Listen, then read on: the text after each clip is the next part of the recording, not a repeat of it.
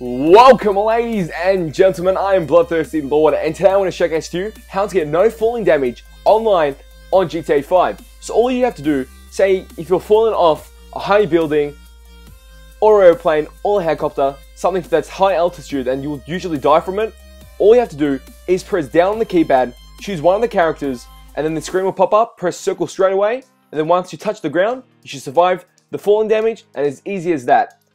And you don't need a parachute. So this is one of the best ways to survive from high altitudes with no parachute needed. It's a little life-saving glitch, you could say. So hopefully you guys enjoyed. Don't forget to drop a like and subscribe to my personal channel for the best GTA 5 content. This has been your Australian commentator. I'm BloodThirstyLord and I'm out. Peace.